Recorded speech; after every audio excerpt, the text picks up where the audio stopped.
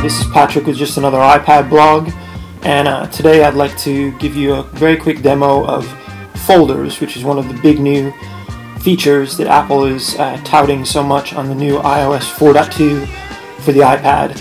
What folders do are they allow you to organize your apps and your home screens more effectively, a lot more effectively actually, by grouping apps together. So for instance, if we have quite a number of apps for kids on this page, we might want to first we press and hold on the app to get the icons to wiggle and get your little X's to come up, and you just literally drag one app on top of another,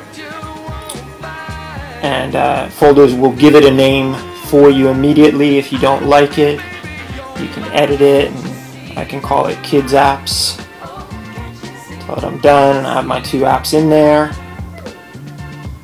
From there, if I want to add some more, if this one is also a good kids app, I just drag it down, pull this guy in as well.